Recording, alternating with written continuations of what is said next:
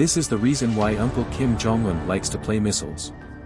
They do not have other products or commodities to be proud of like their neighboring countries, such as Japan with its mode of transportation, China with its machinery and household furniture, and South Korea with its electronic devices and plastic dance. It is estimated that throughout the year 2022, this lord will test 8 to 9 ballistic missiles.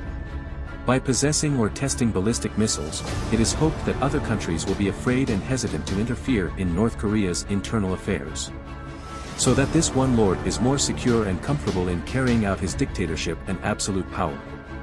Nuclear weapons as a political bargaining tool with other countries. North Korea often promises South Korea to give up its nuclear program, on the condition that South Korea provides economic assistance to North Korea once the assistance has been given, but it is a lie. North Korea resumes nuclear weapons again.